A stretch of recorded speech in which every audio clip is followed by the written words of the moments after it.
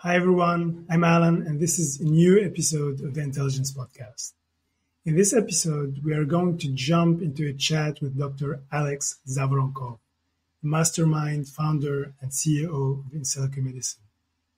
Dr. Zhavoronkov is literally shaking up the world of drug discovery through his use of revolutionary technologies in generative AI. This is literally bringing us closer to the dream of extending human lifespan. With a background that bridges AI, computer science, and biotechnology, I think that Dr. Zhavoronkov is in a perfect position to lead the charge in this next-generation approach to healthcare research. Forbes even described him as the scientist that's winning the AI drug discovery race. And Insilico Medicine is at the heart of this, using AI to make giant steps toward creating new life-saving drugs, which in turn is accelerating longevity research. Through this chat, we are going to get Dr. Zhavoronkov's story on why he created Insilico Medicine and why AI is fundamental to the development of the field. We're going to understand more about the importance of the big moves Insilico Medicine is making and even touch on future possibilities and views Dr. Zhavoronkov has about the future of cryobiology. And this is going to be a fascinating chat. And as usual, if you enjoy this conversation and if you like the contents I'm posting on this channel, the best way you can support is to subscribe. Thank you for watching. First thing, it's a real honor to have you on this podcast. Thank you for being here, Dr. Zhavoronkov. So in 2012, you published a book with a beautiful title, Dating AI, A Guide to Falling in Love with Artificial Intelligence. This was really at the beginning of the AI revolution. And then 1 year later, you published a book with an equally intriguing title, but in a completely different subject, what this appears, Ageless Generation. For me personally, as someone who is following actually your research and the work you are doing on this subject, it symbolizes your unique position today as a leading figure in both AI and longevity research and industry. What was the spark that made you fall in love with AI, longevity research, and the play between them? Well, sure. I'm a computer scientist by training, and my first two degrees are in computer science and management of information systems. I was interested in aging research since my very early years. Since probably age 6 or something like that. And unfortunately, I couldn't pursue that line of research right away because the area where I was born was not exactly very prosperous and did not value biomedical research at the time. So I had to move to Canada and do my undergrad there. And also work there. And after I had a pretty successful career in IT with some touch of AI, so I was focused on GPU, GPU, it was graphics processing units. I decided to dedicate the rest of my life to aging research because I think that that's the most important aspect of human existence in general, because it's the most altruistic and the most egoistic cause at the same time. Because whatever you do today, whatever objective function you select for yourself, in terms of money accumulation, reputation accumulation, or some other kind of objective function, you are unlikely to win in this game because you're after reaching your peak, you're going to start losing, and you're going to lose it all. And the only way to extend this beautiful game is to get into aging research and figure out ways to live longer. Also, it's the most altruistic area of human existence, because if you develop one drug or any kind of therapy that extends life for anybody on the planet just by 1 year, you generated 8 billion life years, even if you are not counting for net present value. So there is really not that much of thinking that needs to go into the objective function to decide that you want to go after aging and longevity. I'm very surprised that so few people globally dedicated their lives to this field, because that's the only thing that technically matters. AI turned out to be a very useful tool for aging research. So it's an all-encompassing area that helps many industries, but if you tailor it to aging research and specifically biomedical drug discovery, it helps you improve the performance of pretty much every area of this huge field by quite a bit. And you can also integrate previously disconnected areas of aging research and biomedical drug discovery. So I decided to just focus on that. I did my grad work at MSU, did my grad work at Johns Hopkins after IT. So biomedicine, biotechnology, bioinformatics. And then once deep learning revolution hit, I was pretty prepared and started a company called Insilico, and then branched out a company called Deep Longevity out of Insilico, focusing on biomarkers of aging. The books you've mentioned are not exactly related to my current work. So the first book is more for AI, actually. I thought that, the probability that we're going to get very powerful artificial intelligence technologies in a decade or so was very high in 2010. And I thought that most likely those systems will be trained on text, and decided to write a book which actually teaches AI why it shouldn't kill humans and why humans are valuable. So it's a book for both AI and humans. That's why it's written in slightly weird language, but some people like it. And The Ageless Generation, it's a book on aging economics. So it's actually a book which postulates that if we do not extend healthy, productive longevity in the very near future, the major global economies in the developed countries are going to collapse. Because if you look at the the national debt and also net present value of the unfunded fiscal imbalance in the U.S. Back in 2011, 2012, it was in the range of $13 trillion.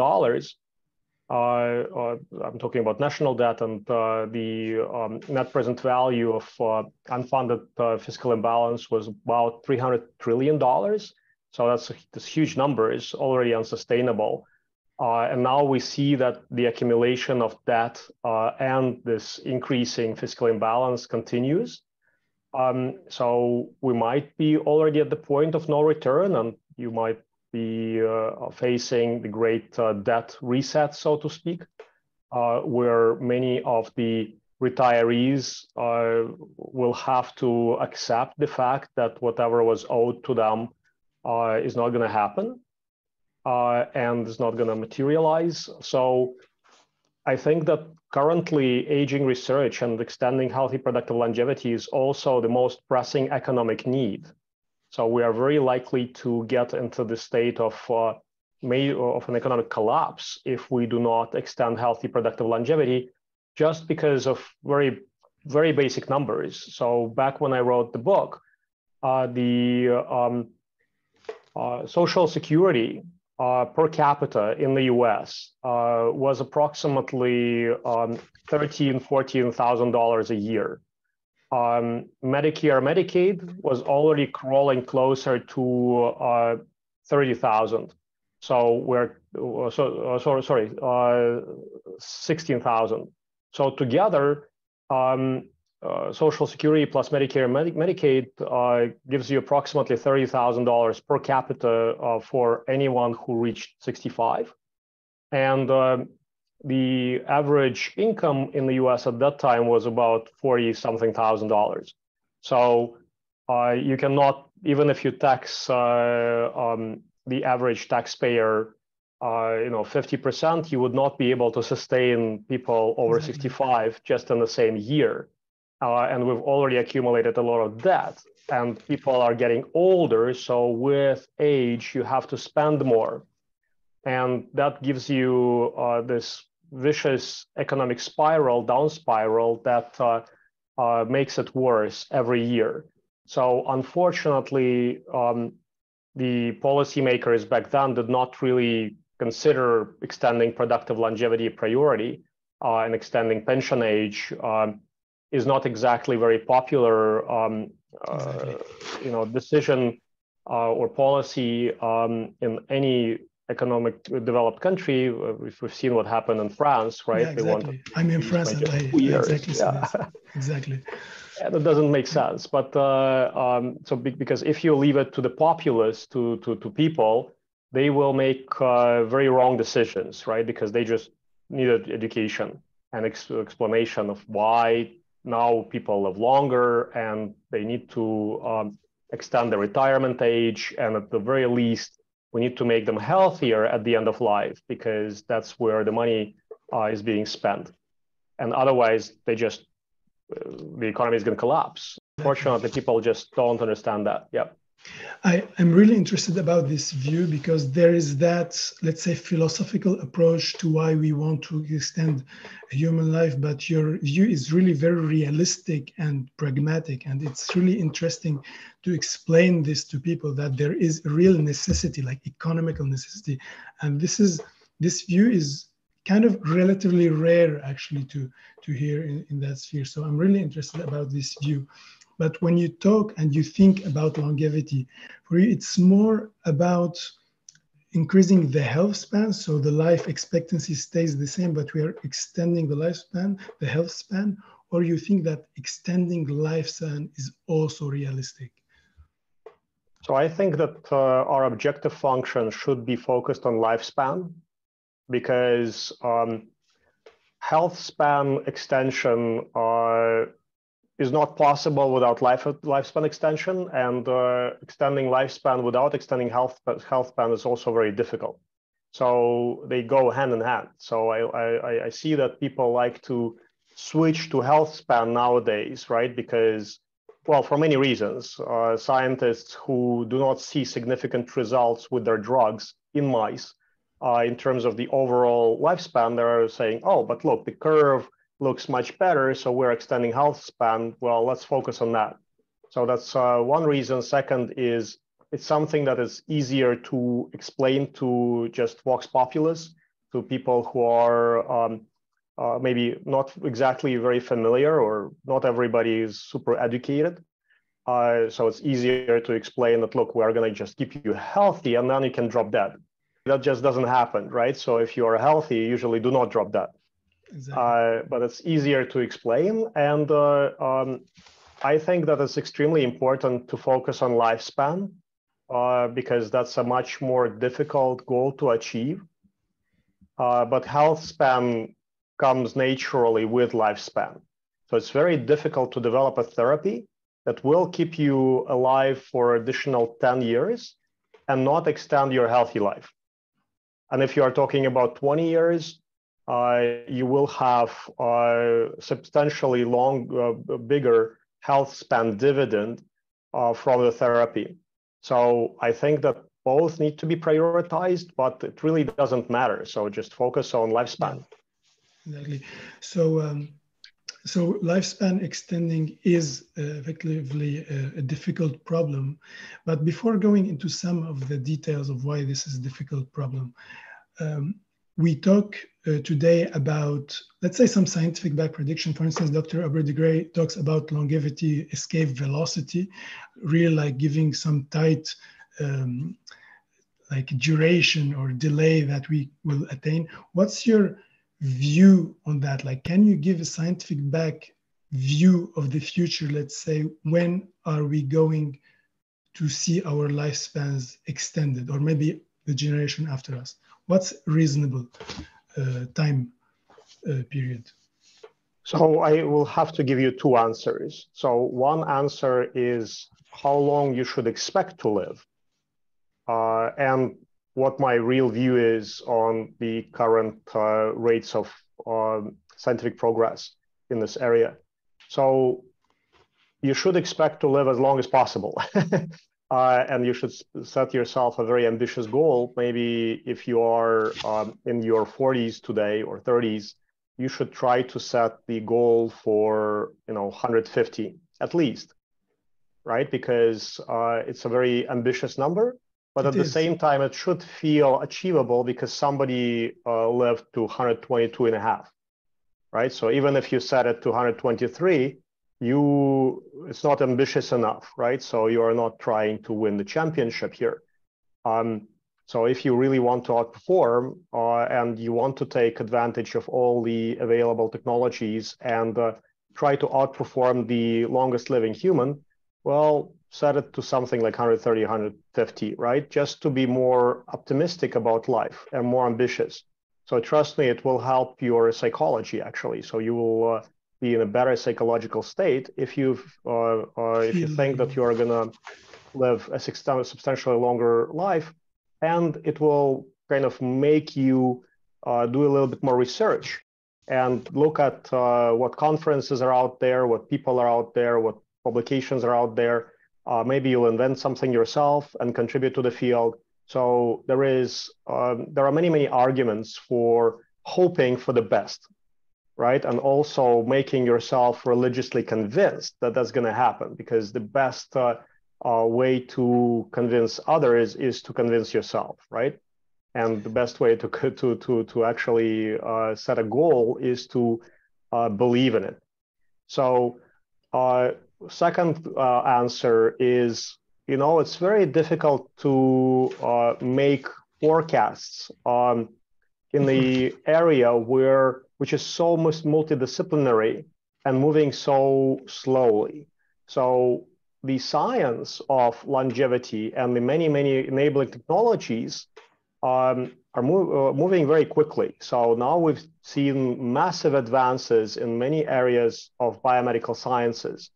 However, industrializing those advances, getting them into human clinical trials, and also getting them into human clinical trials as a comprehensive approach, it is currently impossible. So you can do single agent clinical trials, you can do multi-agent clinical trials to some extent, right, with some drugs that are already on the market. But we don't see any mega projects currently in the world where you would see longevity clinical trials and multifactorial longevity clinical trials. So the framework in which we operate in biomedicine is not fit for longevity research. So, and the framework is not going to change. Yeah. So the only way I can see dramatic kind of longevity races would be for a select group of individuals with high profiles and high and substantial ability to execute, to step out of the general norms and work on a project in the I am John Galt type of setting, right, where you would step out of the ordinary norms, maybe set up a facility somewhere where you could experiment and just do this. Unfortunately, those kind of studies require massive amounts of capital. I know because in the pharmaceutical industry, to put one drug on the market, after you know the target, it would cost you about $2.5 billion and 10 years, just because you really need to go through a lot of processes to achieve that. And the failure rates are pretty high, so 90% failures. In regular pharma, and I'm talking about cancers, autoimmune diseases, immunology, many cardiovascular diseases, there are not that many advances that push the envelope very far. I mean, immuno-oncology, of course, is a huge field that made huge advances, and now we see curative results. But it took 30 years to get there, and hundreds of billions of dollars. So for select groups of individuals, I know that there are several initiatives where people are trying to think about that, but just it's such a capital-intensive play, and it's so difficult to organize that I don't think that anybody I know is going to be successful in the next 15, 20 years. There are some mega initiatives like, you hear about Altos, you hear about Calico, you hear about a few others. But in reality, like, look, Calico started 2013, just before Insilico, right? Where are the drugs? Where are the research papers? Where are the insights, right? So you really don't have any miraculous advances from there. Exactly. There is no phase 2 drug out there. If you look at, if you just let me finish this one. So if you look at Altos, the CEO of Altos is the former co-founder of Calico, right? Hal Barron. And he made it very clear that, when he was at Calico, that he wants to develop drugs. It's not about aging research. So he goes into GSK, becomes the highest paid executive at GSK, right? And by the way, GSK was the largest antiviral vendor, well, one of the largest, second largest, I think, globally before COVID, and one of the largest vaccine producers. Guess what? After COVID hit, no drug, no vaccine, right? Even after COVID. But then he quits and goes into Altos. Well, and now he's saying, oh, we're not an anti-aging company. We are a biotech. So I would not overestimate the expected performance of those projects, right? Those are commercial projects. Those projects are focused on therapeutic drug discovery and drug development. Or it might not be a therapeutic in the a drug in the small molecule type of sense. It could be something else, but it's going to be within a traditional route, and you shouldn't expect miracles there, right? I mean, there might be, but the probability is very, very low, just given the patterns and the people associated with those entities. So I think that, for example, what Insilico is doing currently, and I don't want to promote it in any way in this context. So we are focusing on dual purpose therapeutics, looking at diseases and aging at the same time. So many of those therapeutics are out there, like, for example, rapamycin. It's a very famous cancer drug, immune suppressant, but a lot of people are taking it for aging, to live longer. We saw the results in mice, etc. We actually still don't understand how it works. It's a great drug, but it's demonetized, so it's off patent and very difficult to make money on rapamycin. So we're looking for something that's similar in nature, not in the mechanism of action, but in conceptually. So it would work as a drug, and it would also extend life. And currently we have over 30 programs. Several of them do follow that dual purpose philosophy. But even if all of them work, I would make a kind of an educated guess. We probably are looking at 20 to 30% maximum in the best case scenario in terms of the lifespan increase, right? And health span probably would be even lower.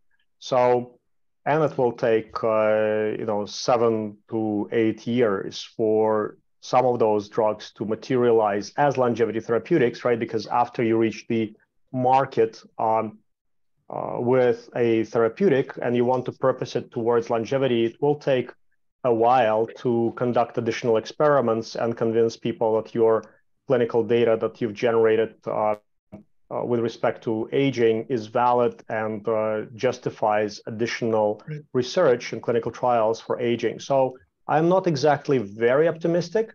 However, I'm of course very engaged in many of those discussions, right, in terms of, how to do a few races, and maybe in the areas that are in the areas where it's possible.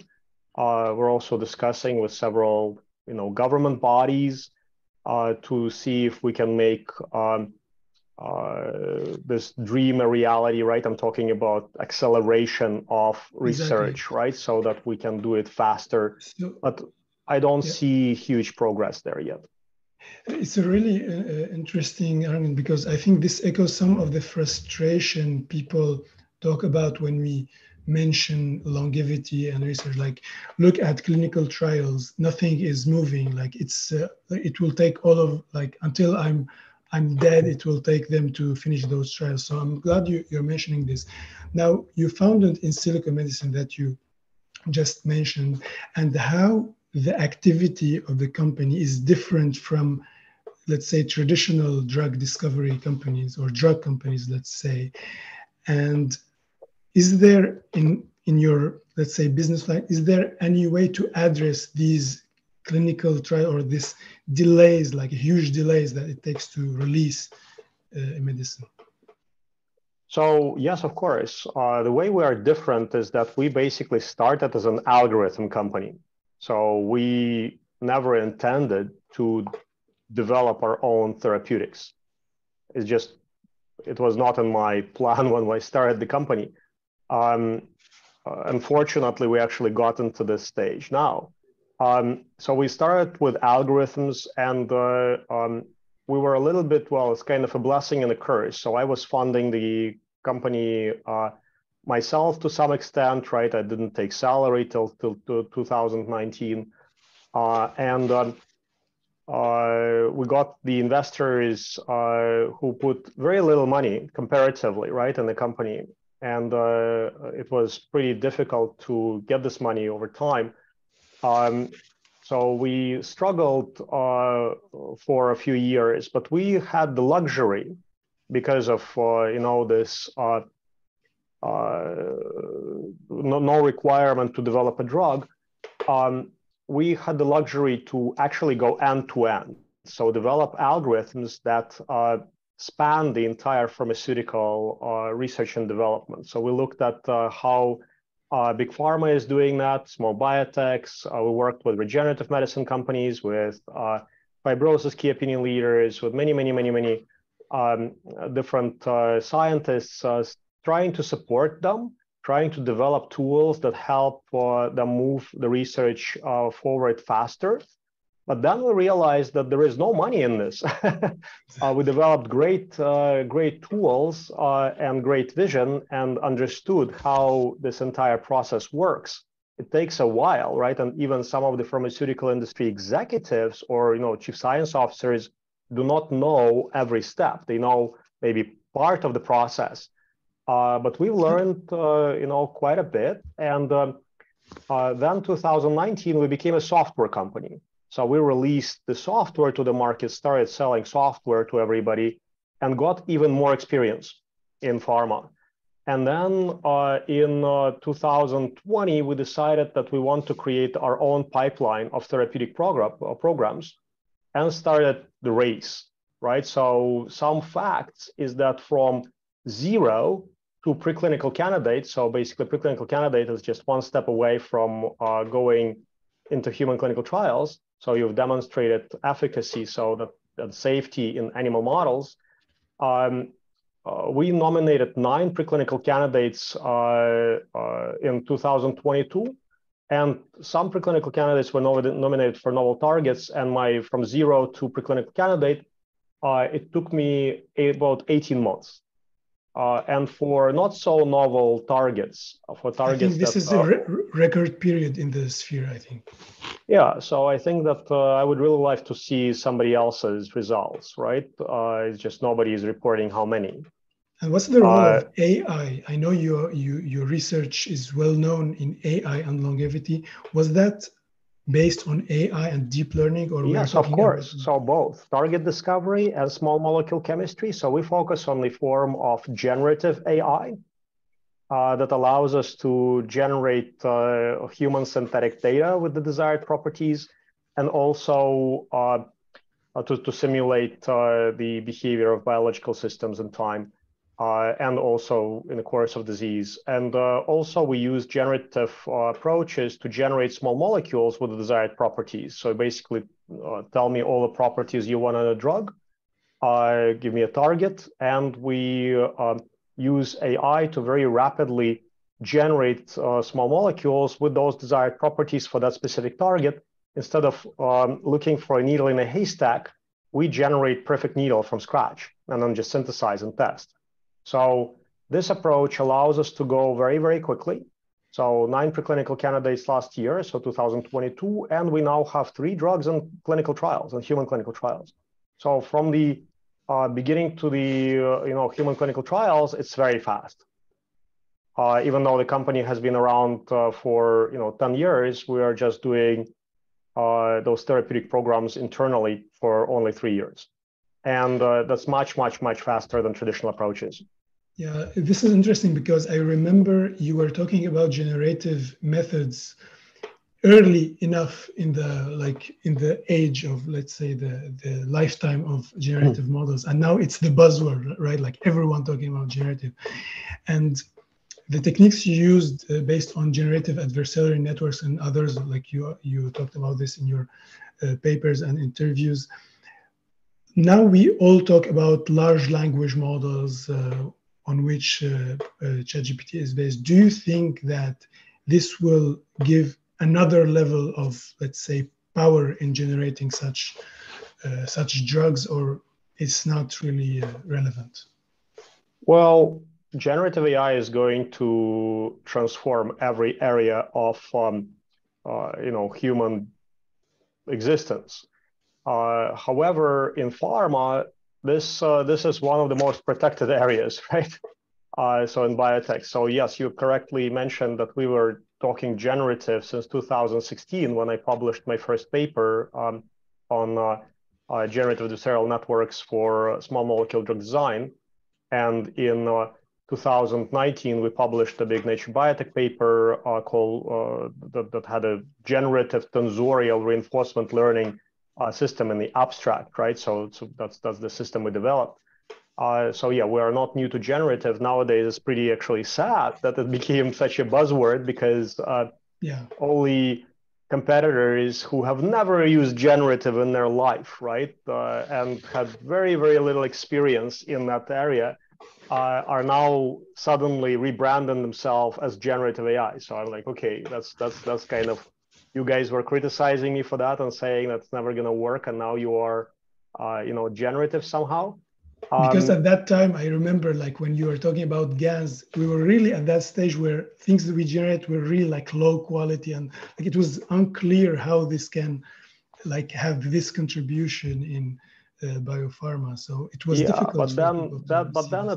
It was difficult for people to see this, but they also didn't understand that, we're not trying to do inference in seconds, right? So we do a lot of reinforcement, and you put 40, 50 generative engines to work for 72 hours with a reinforcement learning system where you've got very clear reward, where you have 500 predictive models evaluating the molecules being generated. And guess what? You get to the level of atomic precision, right? So molecular precision. So you can definitely outperform if you don't need to have snappy, right? So that's what really frustrates me with some of the journal editors, for example. They're saying, oh, but well, send us the open source algorithm for reproducibility and also just open it to everybody.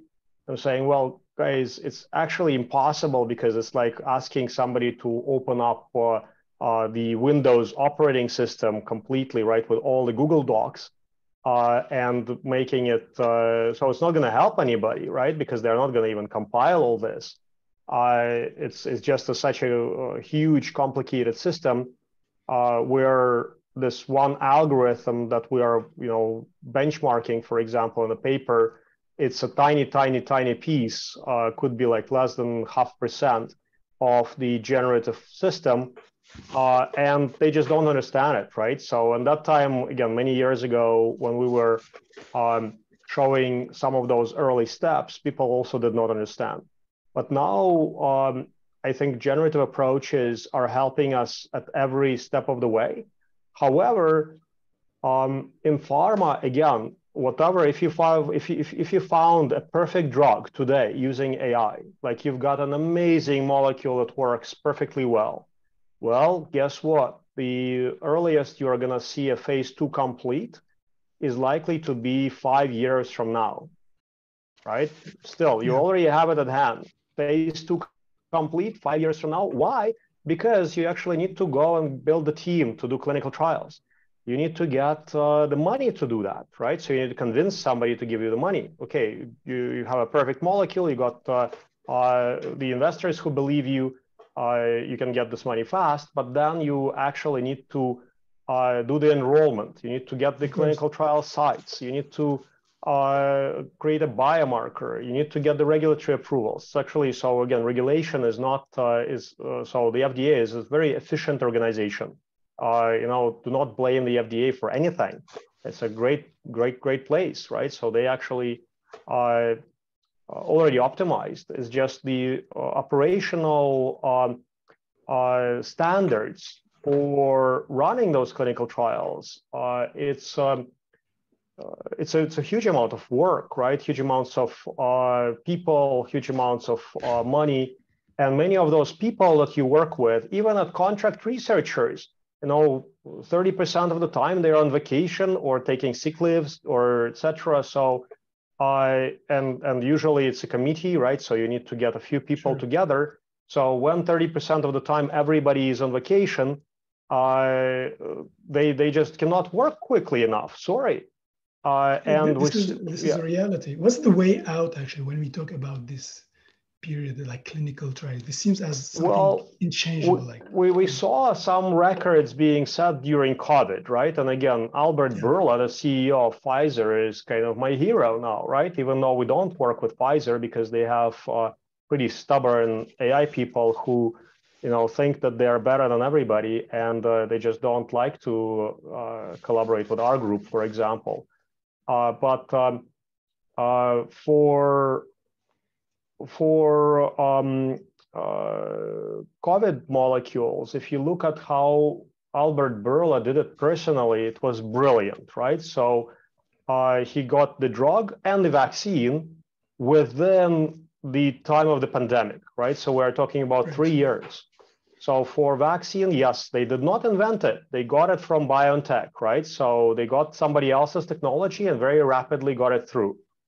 For molecule, also they did not invent it right away, or they took some molecule that was out there since 2003, from MERS and SARS pandemics. Well, not pandemics, but outbreaks. And they did a lot of work, high throughput screening back then. So something worked, right? They knew the target is good. We also have a molecule against the same target, but we are in phase 1. And these guys managed to combine it with another drug to ensure that it can be orally available, and went after really rapid clinical trials, mobilized everybody, mobilized the government, got it approved within, I think, 2 years, right, from the start of the program. So this is probably the world's record that you are looking at. But again, you already have the molecule that works, you have unlimited resources, and you have the ultra-dedicated CEO. Will he do it for something else like this? Probably not, right? Because outside of the pandemic context also, it might be more challenging, right? The urgency is different. But we should do it for some other disease, right? So why not do the same thing for a few other diseases, right? Just do record-setting breakthrough speed, right? And yes, you would need to break some people, right? So yes, if they want to have 30% vacation, well, sorry, maybe we'll need to get other people, right? Get people like me, right? I never took a vacation. Well, I took one vacation, I think, over 10 years, yeah. Do you think there's like some responsiveness of this, like, let's say, paradigm shift that you are calling for? How's the resistance you're sensing at this moment into like accelerating that outside of pandemic context? So I stopped arguing with people. I don't feel resistance because I'm not pushing anybody else. I'm pushing my own team, right? So I have my company, I have the resources, I have the investors, I have really amazing algorithms. And I'm also very focused on global collaborations. So I have people in North America, Montreal, and in New York. I have people in Europe, the Middle East. I have a substantial number of people in Asia, in Greater China, so in Shanghai, Suzhou, Hong Kong, Taipei. So we work globally 24/7. So we span every time zone. And in some areas, like again, Greater China, you can move faster in many cases, right? So the Chinese government originally followed very similar approach as the FDA, right? And then they actually decided to accelerate a little bit. So they probably are now at the same level of efficiency, so they're not more bureaucratic, but in some cases, they are actually even faster, but I'm talking about maybe like 10, 15%. And we try to utilize every possible efficiency gain we can get to do things faster and also higher quality. Sorry. So we try to replicate many of our experiments in several different labs. So parallelize, and we have usually triplicate or at least duplicate data compared to what other biotech companies are doing. So we try to understand the mechanism of action, toxicity, side effects much better. And we try to parallelize a lot of processes and replicate. So that allows us to move faster. Sometimes you get into trouble doing this because some party might not know that you are duplicating, and they might think that you are pushing them to work hard and they are failing, and they cannot deliver at the same pace, right? But you got the data from somewhere else, and they later are pretty annoyed by that, disappointed. But we do what we have to do, right? So I don't need to argue with the others. I just need to deliver myself. Yeah. So my job is to learn from Elon, right? So if he were to go and advocate for, let's do electric cars, Ford needs to do electric cars. Well, unless you build it yourself, people don't believe you. Prove it, yeah. Dr. Zhavoronkov, your time is limited. Let me ask you this final question. It will take hours to talk about everything you're doing, so this will be for another time. In your vision, Insilico is part of a longer vision that you call the Longevity Pledge. One, let's say, keyword or like part of this pledge just attracted my attention about cryostasis or biostasis, sorry. Maybe in like few minutes, is that part of what Insilico is doing or is going to do, or this is a completely different approach or complementary thing? What's the role of it? So that's my personal initiative. Has nothing to do with Insilico. So Insilico is, of course, the beating heart of everything I do, but here I'm just doing my own research at my own pace. Looking at the different ways to preserve biological systems, and I don't. It's just very strange that also very few people are doing good research in this area. There are a few centers of excellence globally, and I talked to many of them, interviewed them for Forbes.com. I sometimes contribute there. And I think that this is very deeply underexplored area because we know that liquid nitrogen works and you can freeze cells in specific solutions, and you can actually recover human embryos, implant them, and they're going to become healthy humans. But we cannot do this on large systems, on entire humans. But wouldn't it be great to be able to, preserve your body for a few years until the cure is available? Or if you are to do any kind of long-term travel, why not just go into biostasis and then come out, right? So you can save a lot of world's resources just on travel by doing this. And I think that the fact that we are not looking into this area is pretty appalling, right? So because I think that's actually need to actually assign some level of blame to people who were promoting early cryogenic techniques, right? So basically putting people into liquid nitrogen with a promise of future rejuvenation. And we know that it doesn't work, right? So it didn't work so far. Creates a resistance from public because I think it seems like science fiction, under-explained for me.